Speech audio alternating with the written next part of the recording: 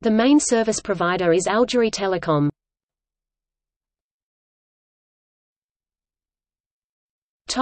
Internet penetration and ISPs. Over the past decade, the number of Internet users in Algeria has greatly increased, from 150,000 users in 2006 to approximately 18,583,000 in 2015, with a penetration rate of 46% of the population, due to the increase of Internet speeds and lowering of tariffs, as well as the introduction of new telecommunication technologies such as 3G and 4G LTE. To improve the information and communications technology penetration rate, the government has started a number of initiatives, including its approval in January 2008 of a €100 million plan to implement Internet networks in every high school in the country. The country is also modernizing its Internet network by installing optical fiber cables, and multi-service access nodes (MSANs) all across the country. Algeria's main operator of Internet services and fixed and mobile telephone services is Algeria Telecom. The company has been slated for privatization, but the process has been repeatedly delayed. The firm's chief executive said in 2008 that the company will be ready for privatization by 2011.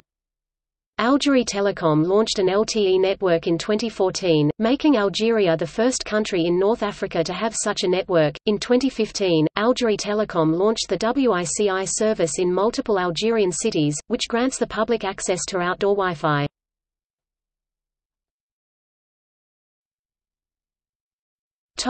Legal and regulatory frameworks. Government regulations permit controls on Internet access and monitoring of content.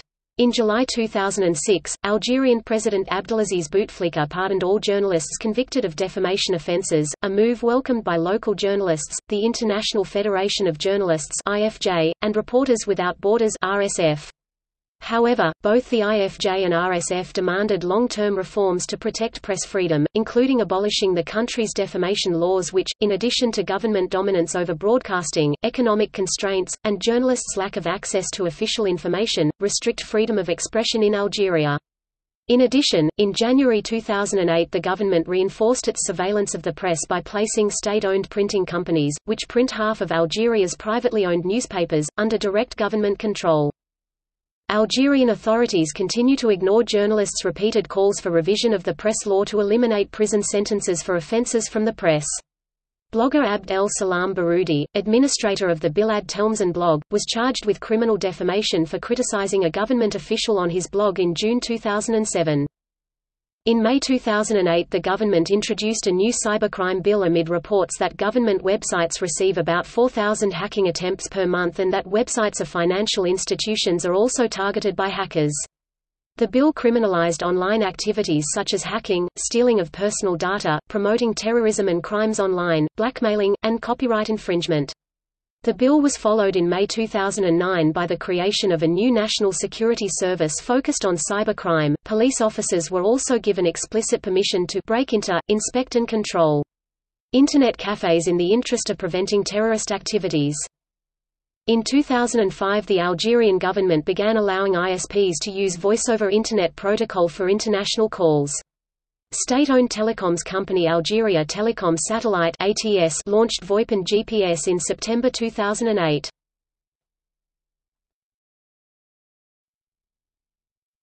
Topic: Surveillance and filtering. Article 14 of Ministerial Decree No. 98/257 of August 25, 199,824 makes ISPs responsible for the sites they host, and requires them to take all necessary steps to ensure constant surveillance of content to prevent access to material contrary to public order and morality. In 2004, journalists reported that it could take up to 2 days to receive their emails. They believed the government is spying on them. Algerian security forces started raiding Internet cafes and checking the browsing history of Internet users after terrorist attacks hit the country in April 2007. In April 2008, the security forces increased their monitoring and surveillance efforts in these cafes to stop their use for terrorist activities. In addition, Internet cafes are now required to collect names and ID numbers of their customers and report this information together with any suspicious activities to the police. In March 2008, the Algerian government ordered domestic mobile phone companies to stop selling anonymous mobile phones and SIM cards. This call was prompted by concerns that mobile phones were used in terrorist attacks in the country. OpenIT initiative testing found no evidence that the government filters Internet sites. However, the Algerian security forces blocked access to the website of al-Qaeda in the Islamic Maghreb in October 2007 after there were reports that the organization used the website to recruit minors and teenagers and to publish its press releases and videos related to terror attacks in Algeria. The government's primary forms of control appear to be the access controls and content monitoring regulations already noted.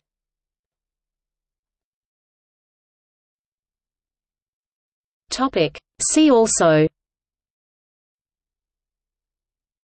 terrestrial fiber optic cable projects in Algeria, Media of Algeria.